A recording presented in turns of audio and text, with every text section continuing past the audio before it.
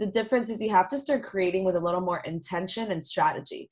I think strategy is the icky word that a lot of people don't want to hear unless you've been in a strategist role in marketing, etc.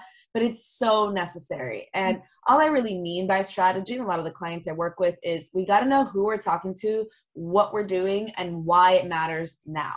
So for example, if you really love creating fashion content, the way you go from business to hobby is, yeah, I love creating fashion content. I'm going to make it and it's super fun. But when you start realizing, well, why am I creating fashion content and who for? Maybe there's something about, well, I create all this colorful fashion content because I want to encourage women to be more confident. Mhm. Maybe it's about helping give your time back by helping you shop without the stress. Mhm. All of that, it's not like you have to pick a niche. That's definitely not necessary. But you have to pick intention and move forward with that. And when you do, that's when it clicks for you to actually start growing more, because it's not just you're putting out content because it's fun. You're putting out intentional content that's going to find the right people. So you're growing.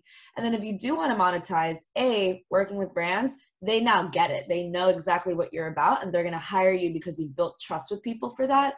Or B, because I never want anyone to only work with brands. When you build other revenue streams, maybe you're launching your own product, your own services, etc. People trust you for XYZ reason. If you're just another fashion blogger or you're another category in the thousands, you're not actually going to build a business from it.